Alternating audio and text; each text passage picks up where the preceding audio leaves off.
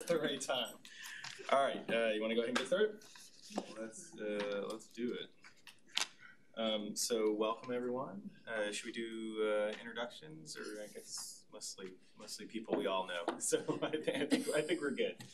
All right, why don't we go ahead and do a General Assembly update? Okay, thank you, Mr. Mayor. Yes, we have been working with Sarah and our legislative consultant to try to get that $40 million back into the budget. I just spoke with Senator Barker earlier today. He is working diligently to make sure that it gets in the Senate version.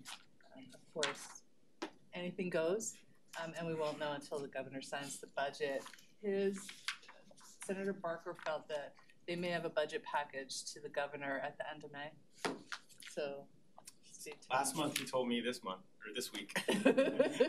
so well, there's like all this noise going on in the background. He's like, we're working really hard. This is crazy.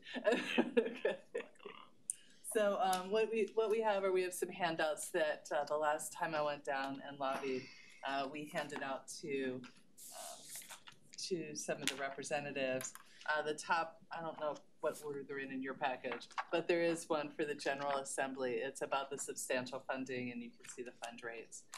And then it gives you what the project is. So feel free to use these. The other one is just information about Alex Renew and who we are.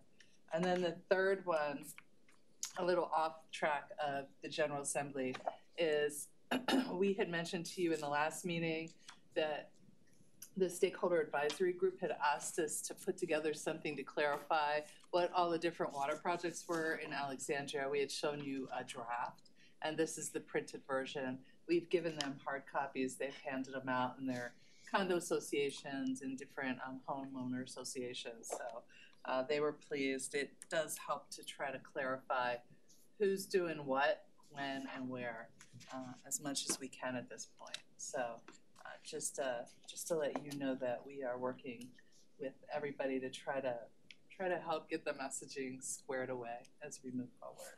So that's really all we had on the General Assembly piece. I don't know if you have anything else that you want to add, but we will keep working at it.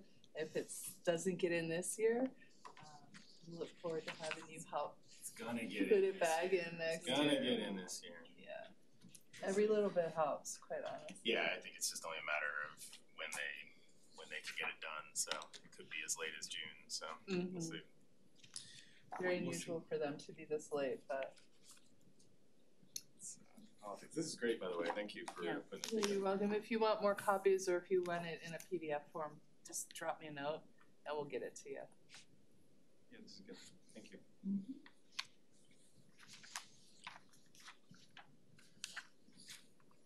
Okay, next up is the program presentation. We're going to talk about tunnel boring machine delivery first, and then go into a couple other updates. We are. We just wanted to give you a brief update since we last met. We have a new stakeholder advisory group member. One of our other members had to leave. She moved out of the area, so Stephen App is now a new member. We had another SAG meeting in March. We are done with the tunnel boring machine fabrication. It is actually being factory tested this week. We've done the slurry wall construction here at Alex Renew, those two big shafts. The walls are done, and we're going to start excavating them. As you know, Senator Kane and Congressman Beyer came by and visited us for an hour in March. And we have work going on at all construction sites. Hopefully it's been quiet on your end and you haven't gotten a lot of complaints. Not a single complaint, not a single one. That's just great. You know, knock on wood, let's hope. Yeah. People seem to know what's going on. And again, if something comes up, please feel free to reach out to me. So, tunnel boring machine delivery. We wanted to run through what we think is going to happen. We put the most exciting thing first. This is the cutter head, which is 26 tons of hardened steel. And you can see it's starting to get its paint, so you can see what it's going to look like in the River and New colors. Okay. I think Justin's going to walk you through this slide. You need it. It's a little, it has a, there we go.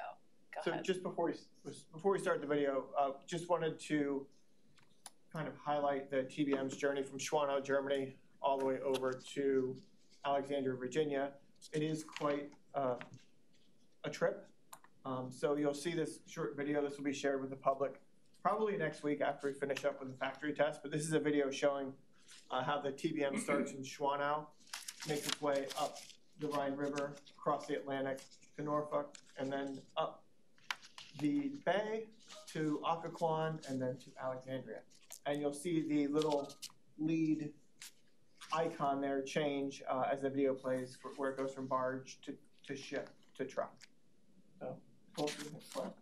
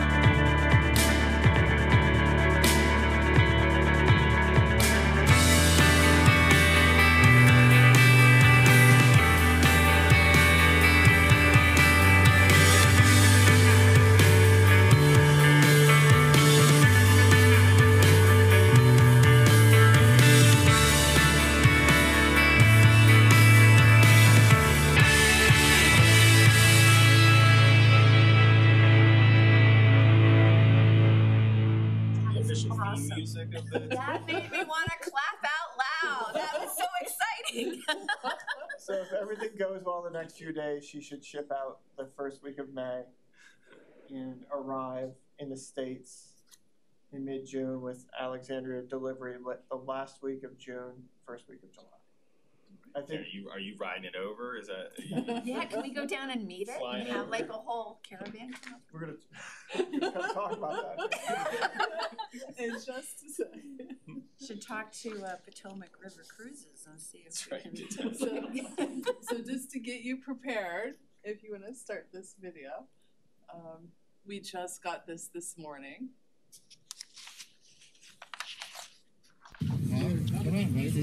Ray and Associates. They're in Germany. The tunnel boring machine's made in Germany, so the first unveiling.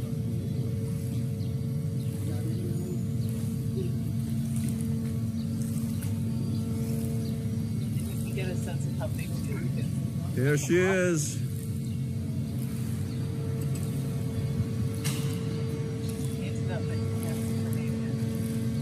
And it says it takes all hands to keep our waterways clean.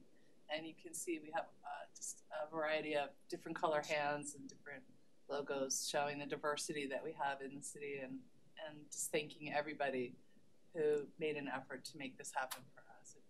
It truly has. We've had a number of people come and go on this job to make it happen. So it's a celebration of all that. So that is what will be on our truck as it comes over. Justin's going to walk through a little bit more detail about the tunnel boring machine and what it's going to look, what we're going to need in order to get it here. Not just the ship is complicated, but the logistics right here in the city are a bit challenging. So I guess thinking back to the TBM, it's an underground factory about 400 feet long.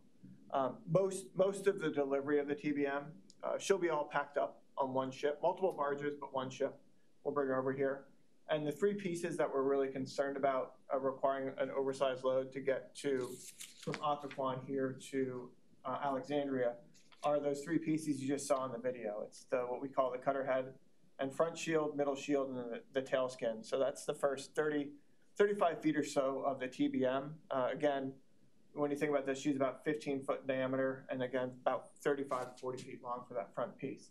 So when we're talking about this oversized load hauling, we're really talking about three loads to bring in the colorful front end of the TBM. The rest of the stuff, the trailing gear and guts of the TBM will be coming in on containers, and that'll come in on flatbeds. But what it'll look like when the TBM is unloaded in Occoquan, yeah, we have a picture on the next slide. This is a National Grid job out of London.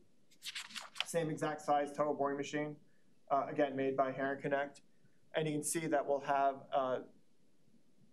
since the weight is so great of these three pieces, we need to spread the load out so we can meet highway loading.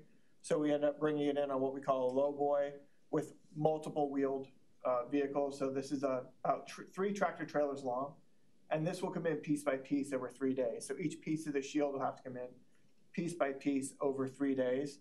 And right now it's looking likely we're gonna come up from Occoquan, obviously up 95, and then somehow either come off 495 into Alexandria to get to the plant. But these are the types of deliveries we're looking at for those first big pieces of equipment coming on site.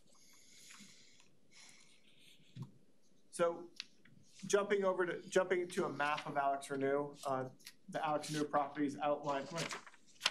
There. Yeah. The Alex Renew properties outlined here in white. All of our deliveries to date have been coming across the North Bridge or South Bridge. Some of the big excavators, big cranes, things like that, we've been bringing across the South Bridge. Because at the North Bridge, we have some existing structures. You zoom in here, we've got a valve vault and guardhouse, and then our bridge has load limits. So this turn is super tight, and we're not able to make it with a regular 18-wheeler. So we're thinking that the TBM likely isn't going to be able to come across the North Bridge. And then everybody just drove under the parking garage, right? So when you're coming through that Holland Lane gate, there's a clearance issue with a beam in there. So she's 15 feet tall with the low boy. Our clearance here is about 14 foot 1 inch. So we can't get under to use the South Bridge. So Karen's going to talk a little bit about bringing the machine in through an easterly route. So normally we don't use the east side of the plant because back when the plant was built, this was all an industrial site.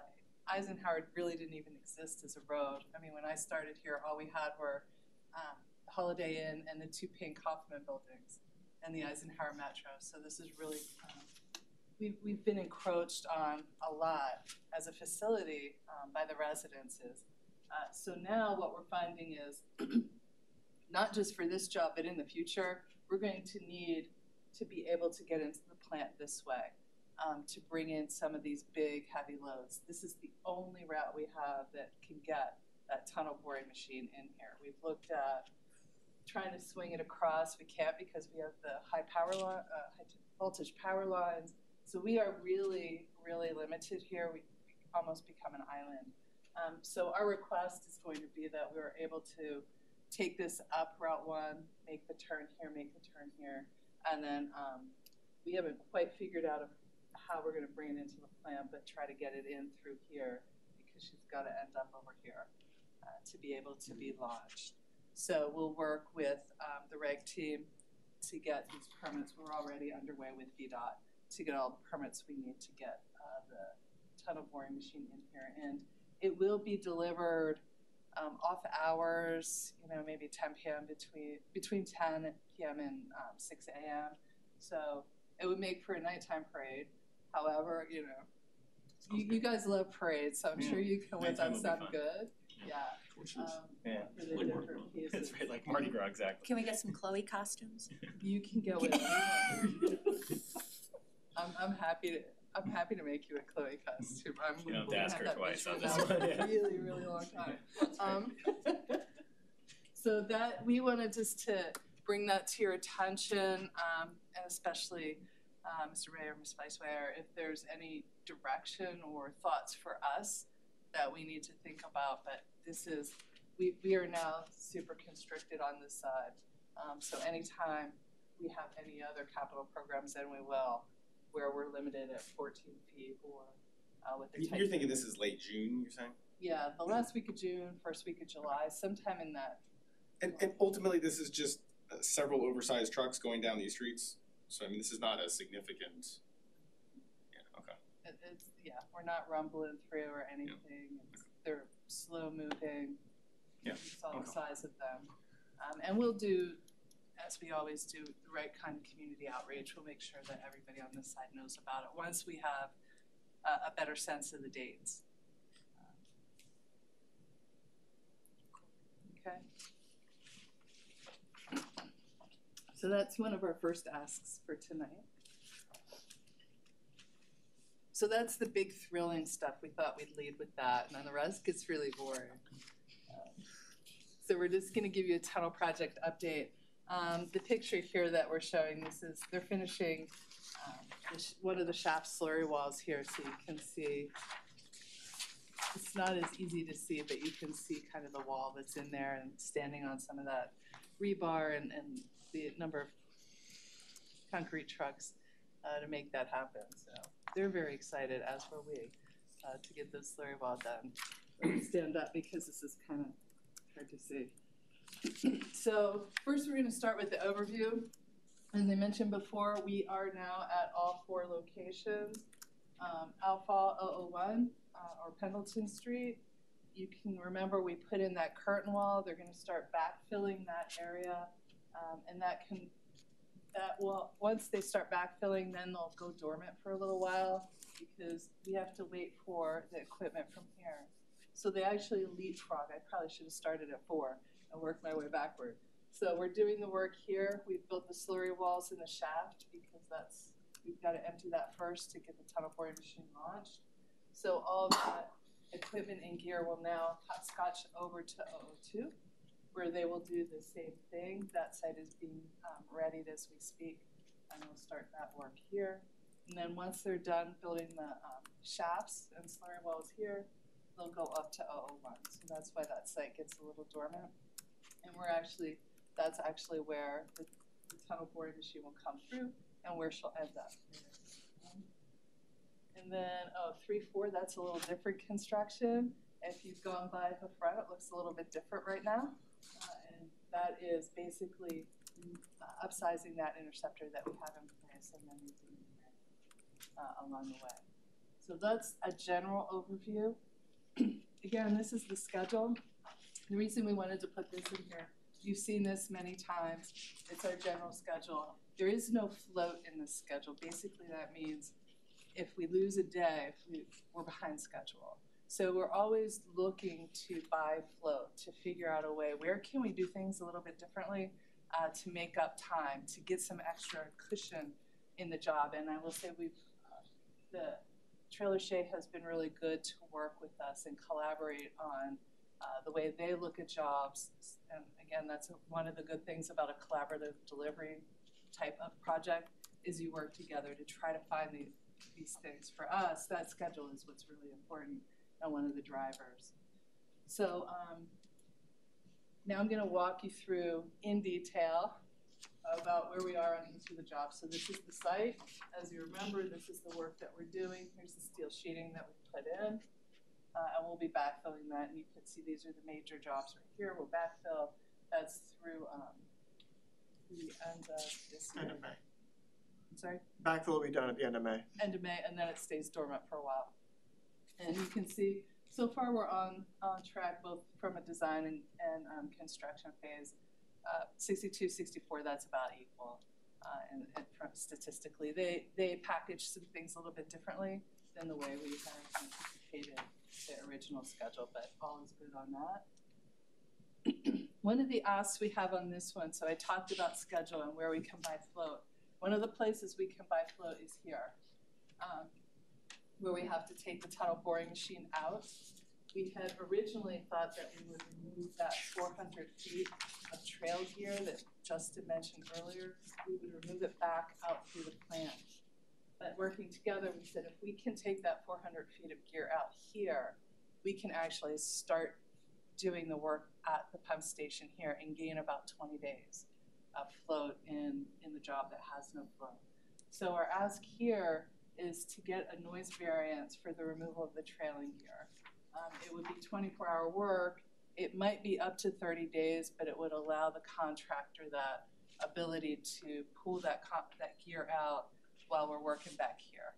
And get some 24-hour work for 30 days? On and off, is it constantly for all 30 days, or it's kind of on and off is what I thought? It would depend on the operation. I think the variance would be on for 30 days, realizing that we'd likely be intermittent throughout that time, just giving the contractor flexibility so we don't have to come back constantly get the variance. And when we say about work, this is work out adjacent to the shaft, way out on the river, picking up equipment with a crane, setting it on site, and then hauling it off. I mean, how loud are we talking here? So, right, it's not much different than the mining operations here from the plant. So we have a maintenance shift off hours that we had a noise variance for at the plant. So it's a crane out there, it's a crane lifting up equipment and setting it on the ground. So there's no hammering, there's no real, it's just a hum of a crane. And you can see it's at the far end, away from any. And when would that be, you said? Fall, winter of 23. Oh, fall, winter 23. Okay, Yeah. this is when you're pulling it out.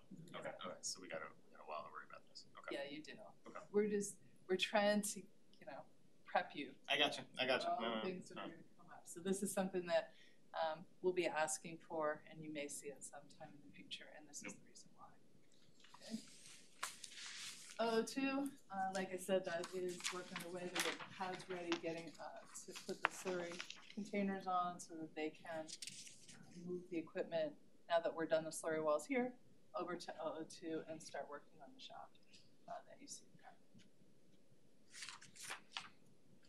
3 and 4, so this work is really progressing nicely, but it is some very intense work. They're working down by the resident Merritt Residence Inn, down in that area. This is Maria the micropiler, having a good time, putting those piles in so that we can rebuild that shaft area. And then we have started on the south side of Jameson Avenue. You can see here they're building that temporary construction access. If you've walked out there, I know I walked up the street the other week and I was amazed at how naked it looked. We've done a lot of invasives removal. It's not that we've cut trees down, we removed a lot of invasives, and it does give you that naked look. I think though, I'll let Justin walk through this and then we can talk through the next steps. Yeah, when we talk about the complexity of the job, we've always said that the host run intercept is probably most complex and most impactful on the community. North is up to the right. Here's Duke, here's Holland. So things to know that you're going to see between now and August of 2023 is we're going to start having impacts on Duke Street. Those impacts are going to only happen during non-rush hours, so 9 a.m. to 3 p.m. And then the lane will go from, Duke will be reduced to 1 lane. After those times, it'll open up to 2 lanes to accommodate the AM and PM rush, as well as weekend traffic. So in that area, Duke will be reduced to 1 lane going east or eastbound. Yeah, so eastbound Duke Street is the only lanes impacted are eastbound Duke Street, which are from 2 to 1, right next to Laporta's. The sidewalk adjacent to Laporta's will be closed as well, so we showed you all the detour of that last time. The sidewalk along the Marriott's closed. We have some sidewalk closures on Jameson. You will see flaggers out there on Jameson when we do have the sidewalk and lane impacts on Jameson. Jameson will also be reduced to 1 lane at times. And at some point, Jameson will be closed for about 3 months while we get the host run interceptor across the road. None of that work will be concurrent with Duke Street closure. So Duke and Jameson are never concurrent. So you will see flaggers out there helping pedestrians, especially we have to zigzag if you're coming along the north side, cross to the south, back over to the north to get all the way to Holland. So it's a bit of zigzagging, so we will have flaggers posted right at the host run bridge. In the park, the path is closed. Our staging area comes through here, so the path is closed until August 2023. And then at the very south end, at our entrance exit near Alex Renew's North Bridge, we also do have a sidewalk closure again during working hours. At night, that opens back up. One other thing to note, the work with Sagres and the city, we have a weekly coordination meeting. We also talk to our reg team every 2 weeks about coordinating the work along with River Renew and Eisenhower widening. That project happening at the T and all the way up the street. So we are coordinating haul routes with that project as well.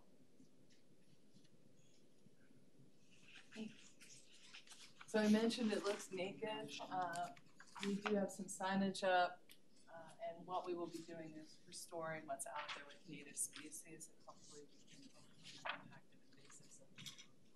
So this kind of gives you when it's done.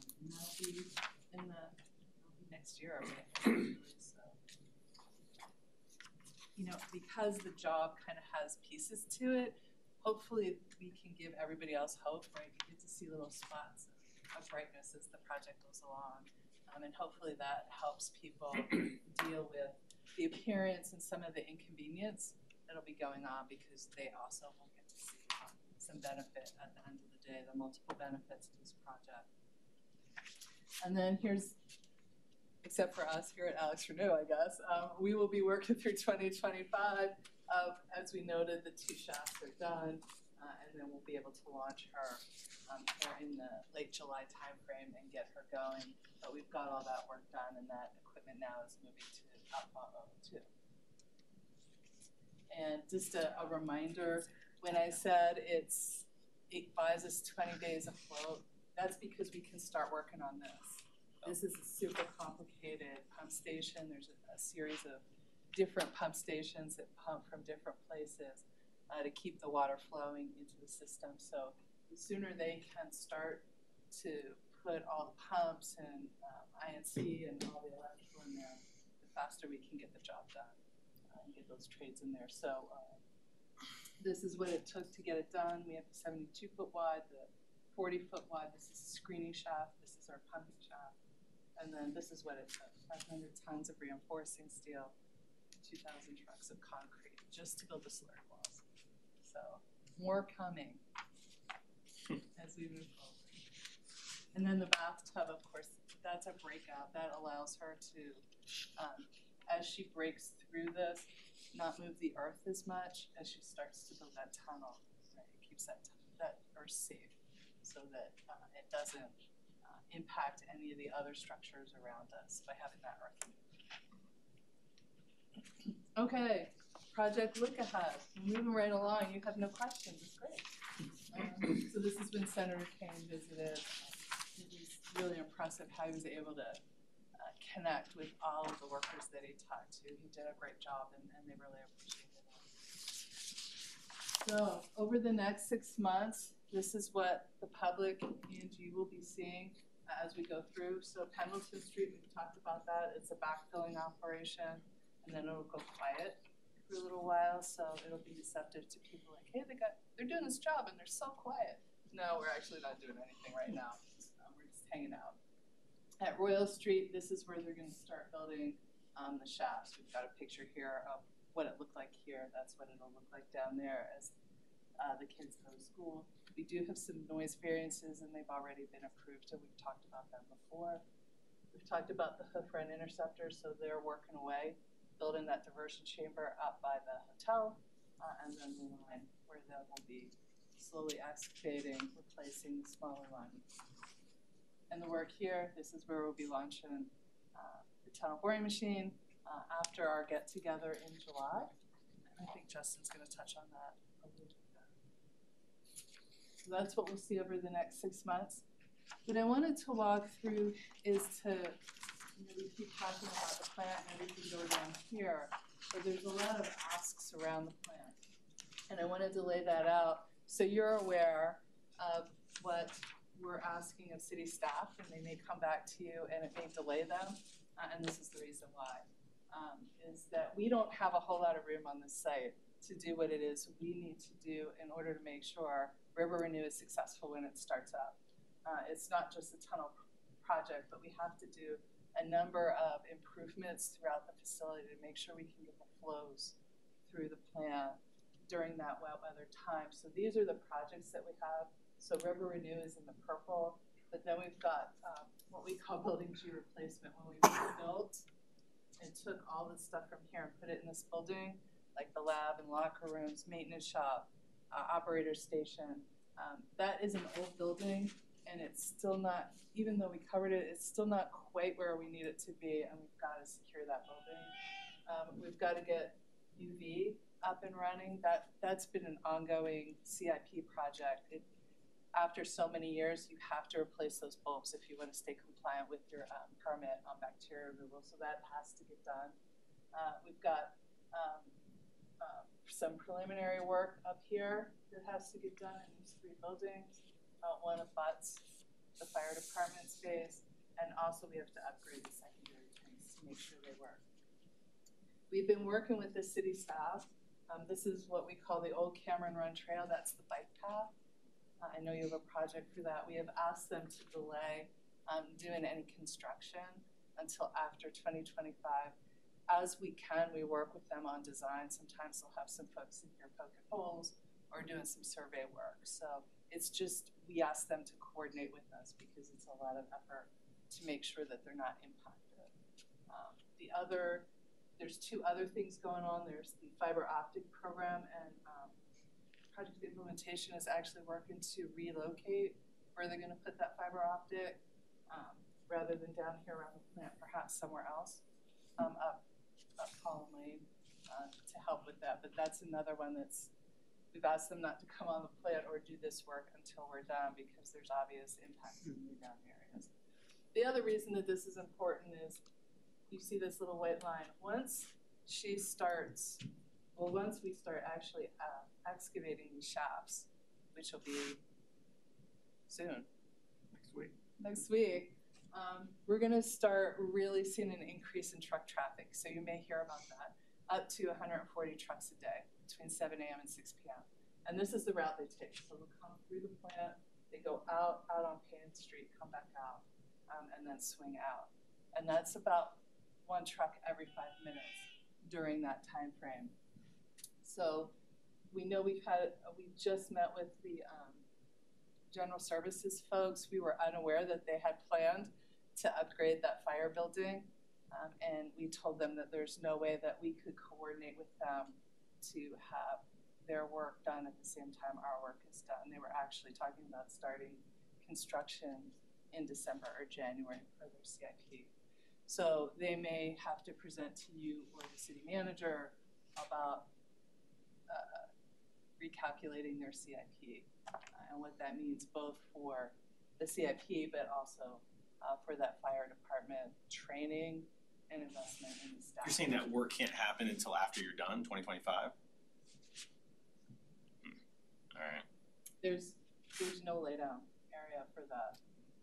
They need trailer, they need laydown, they need access to the site, and when you're running a truck every 5 minutes, there's no way we could coordinate all that work and have all that together. So they reached out.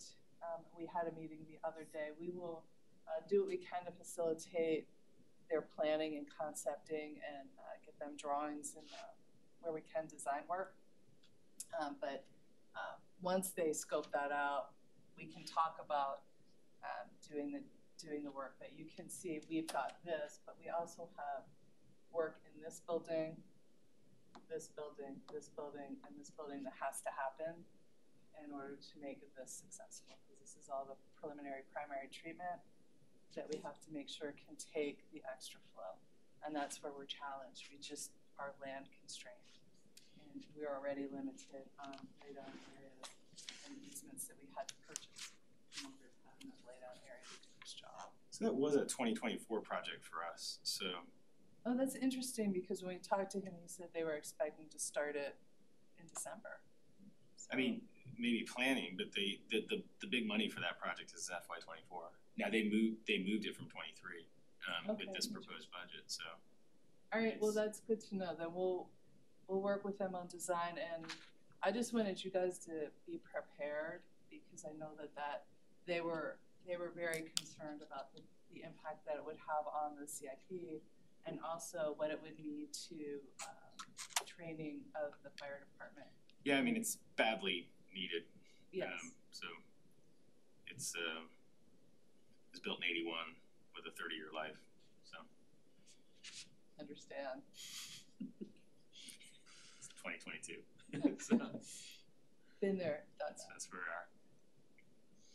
So that's what we wanted to lay out and show like the different progressions. 23, June of 24, we're going to use all this area to lay down and impact that area again along here. And I will say the folks doing the bike path and fiber optic work have been helpful when we've reached out to them and say, hey, we need some flexibility on your timing. And then again, 24 to 25, we're still using this. The other piece is that we have, much like you put off the fire building, we have put off fixing our stormwater, any of our underground piping and stormwater system, but mostly our road system. And we know with all this truck traffic, that road system needs to be replaced. So in that time, that purple, we will be completely redoing our road infrastructure and anything underneath to make sure that it's solid and can last us another 10 to 50 years. That's one thing. So we just have a lot going on. And we wanted to make you aware. I know there's a lot of interconnects. And we're all going to have to figure out how to work together on this one. So we wanted to go over what water costs is it is with Alexandria. Getting a lesson from Justin. I'm not quite sure what, but he looks good doing it.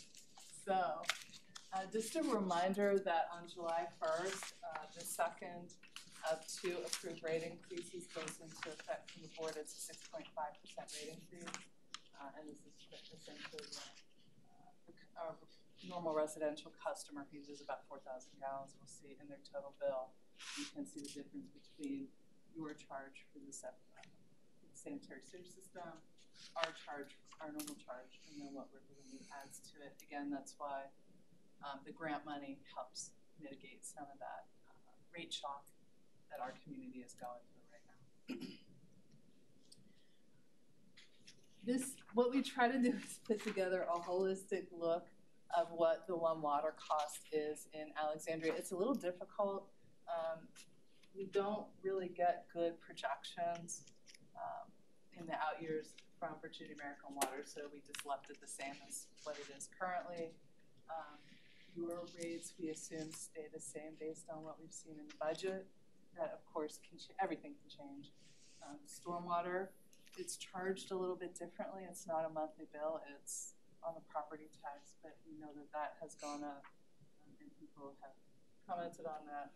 We know our bill is going up, and this is what it will look like, what we're projecting, about $60 a month.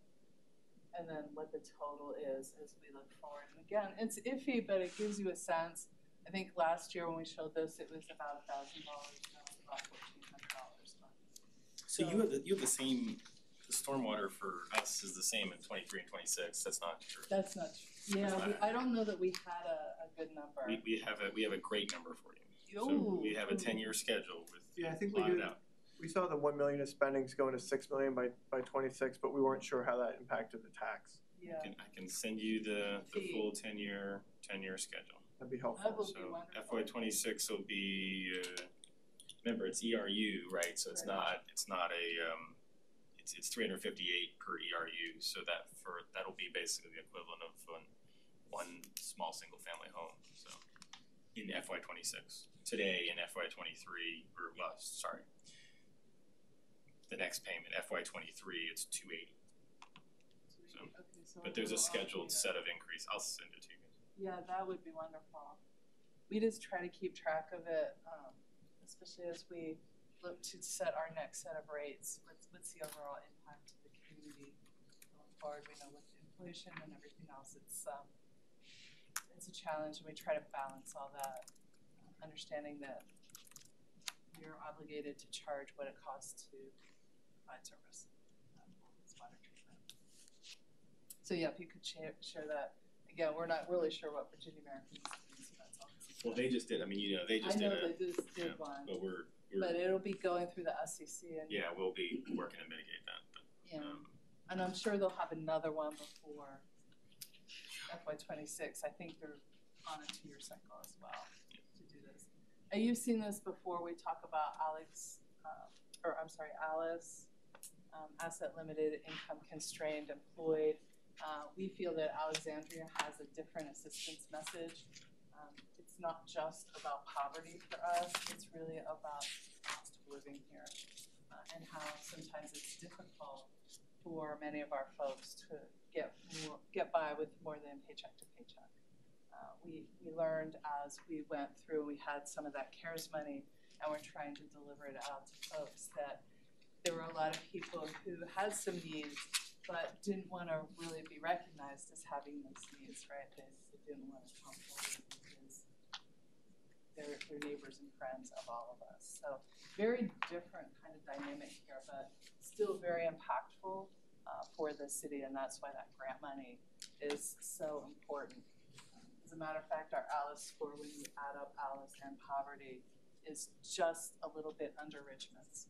So these numbers are balanced differently, but at the end of the day, when you total them up, we still have the same needs and the same kind of people. And again, we were asked where water and sewer is usually calculated when United Way does their ALICE calculations, and it's in the housing piece of the budget.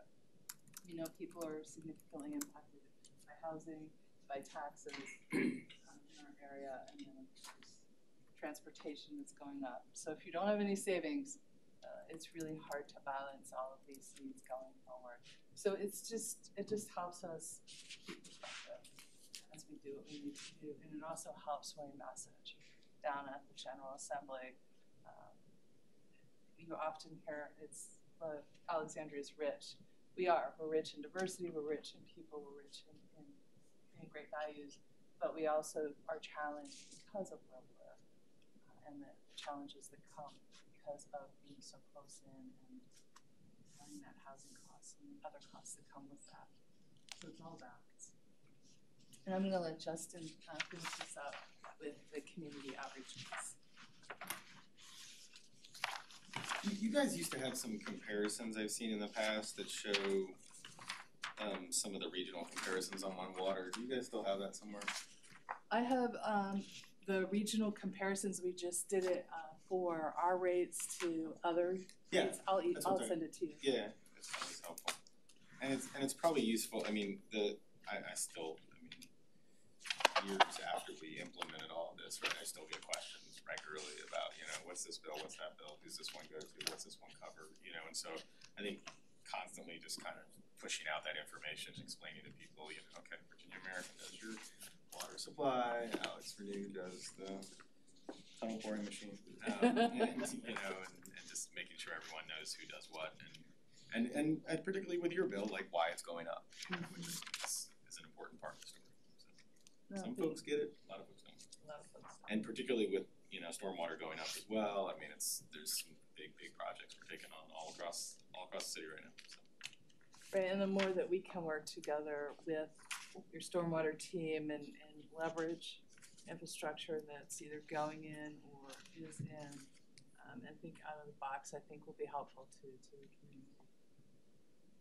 But no, that's great feedback, and I'll get those for you. Yeah, thank you. Unfortunately, the numbers I just get since you don't make the story better, they make it worse. But at least tell the full story. So. That's right. At least it's transparent. Yeah. Right. So we have a busy July coming up this year, as Karen had noted on previous slides. July 14th will be the welcome reception for the TBM, where the name will be unveiled, and that will be here at afternoon. Those save the dates should be coming out early next week, hoping everything goes well with the factory test in the next few days. In addition to that same week in July 11th to the 14th, we're going to be doing our in-person listening sessions at each of the construction sites. So thinking back to 2019 and 2018 when we initially were concepting the program, we're going to go out, meet in the street with the community, put up boards and ask, have a tour window for people to come out and ask questions and provide some feedback to how things are going. We'll be well underway at Outfall 2 at that point and along Coast Run. Outfall 1 will be a little boring and quiet at that point, but people can learn about what's coming up. We also have on the bottom right our Sip and See events. These have been really popular. We've gotten a lot of people, on average, we do these every, Tuesday and Wednesday of every week at Coast Run right now in Outfall 2. And we get about a dozen people coming out during each session. So we're touching a lot of people just through those Sip and See events. We have our SAG meetings scheduled out through the rest of the year, May, July, and September. That's the third Thursday of every month. And then another thing that we're looking at doing at Alex Renew is what we call the Clean Water Act at 50. We're supporting the Riverkeepers' efforts in celebrating 50 years of the Clean Water Act. Both externally and internally here in Austin. So that's another campaign that we're working on. Something that we're also working on as part of restoration, this will be at Outfall 1 and African American Heritage Park, is, I think it was maybe last year or the year before, we met with MacArthur Myers in African American Heritage Park, and he kind of gave us a nice history of the area and some of the things that might have been missing with respect to this story in the park. And we've been working with the city, the Park Service, and our archaeologists over the last 6 or 7 months to come up with wayfinding signage to install both in African American Heritage Park as part of a restoration to help connect the story and tell the rest of the story through the park, as well as connect to the story that's along the waterfront at our new promenade on at Outfall 1 at Pendleton Street. So I think we're proposing about 2 signs at Pendleton and then 3 or 4 through the park. And that's going to be extended through the trail that leads all the way to Eisenhower Avenue. So the next step in this, we're just giving the group a heads up on this tonight. The next step is we're going to present to our stakeholder group, get their feedback, and then circle back with Mr. Myers to get his feedback on the draft signage that we're putting out there, and then move forward and get it printed and installed as part of restoration. Are these coordinated with OHA? Or? Yes. Okay, all right, yeah. I imagine the look and feel looks similar, so I imagine they would be. All right. That's literally a template that we took from OHA and put into PowerPoint. Gotcha. All right, great. Yeah, I just want to make sure. All right, great. And then we Public comment period for the public. Okay. And that's all staff has for you. A lot of members of the public here. Well, everyone gets 3 minutes. So. How dressy is the July 14th reception? Is it like black tie? Hot. At 9 in the morning? 9 in the morning on a summer weekday? We're close to shoots. Hawaiian attire. Hawaiian attire, right? Something cool. Yeah, something cool. All right. That is great. All right, so no public comment. Any additional discussion? Just one question for the group. According to the progress report, it looks like we're 70 to 75% done on design. Any surprises now that we're nearing completion of design compared to where we were when we had 10%? Everything, no big surprises as we finalize design? No, I think the beauty of the procurement method we chose is we had a 30% design when the RFP went out way back in February 2020. We had the 8-month collaboration with the design build teams. A lot of what we're doing right now is filling in the details, the rebar and the concrete, you know, the joints, gaskets, that kind of stuff. We haven't had really any big surprises or any issues to date with respect to materials or things that are necessary for our design. That is very good news, by the way. Close out design, and it's not a big surprise from where you were 10 or 20%. That's great. Thanks. Thank you. I have a question concerning the weight as it comes through on the streets. What have we discussed with VDOT how much weight the streets can take and what the impact will be in the aftermath? How many potholes are we looking at afterwards? What is the? I'm sure you're working with TNES on this too, but. So we won't. So all of the roads are usually designed for highway load 93, I think is the new standard, which is old highway standard 20. We won't exceed those road weights. So we're no different than a dump truck or trash truck or a vehicle going down the roads. The way we're able to do that is we spread the load over that large length of the tractor trailer. That's why we have 3 articulated pieces to spread that weight out, so the road isn't seeing anything more excessive than it would for a typical highway vehicle. Great. The plant might. I know. I'm So worried about that. She had this look on her as soon as I said it and looked at you, and you said that. I was like, well, then wait a minute. So there is something somewhere that we should be. There's a challenge at the plant. We probably can't make the turn into the plant with the long trailing gear, the way it's set up right now. So we'll likely have to pick the TBM off and take it through the plant. And there may be some impacts at the plant for the roads, but we already have it in our budget to repair the roads at the plant. Good. Other questions? I'm excited. Yeah. Well done. Good progress. Great job. Yeah. Seriously, every meeting, it's great news. Yeah, so far, keep that. I know. Those are the vibes. Those are the vibes. All right. Thank you very much. We Thank appreciate you. it. Sorry for being late. Yeah, he was right behind me, and I just saw the text that he told me I went the wrong way. Why did you turn Right. I was trying to get through to and then See, I slow cars in front of me when I did that. I was like, oh, he's gonna win. I have 2 kids who have had hundreds of soccer practices right behind this building, so I know the fastest way here. The fastest way to and from here many, many times. So we know how to get here, especially when we're late. Thanks for being here. Yeah, no, it's okay. Of all the nights my daughter doesn't have a soccer practice here tonight, I was like, come on, make one up. I'm driving over there. Come on.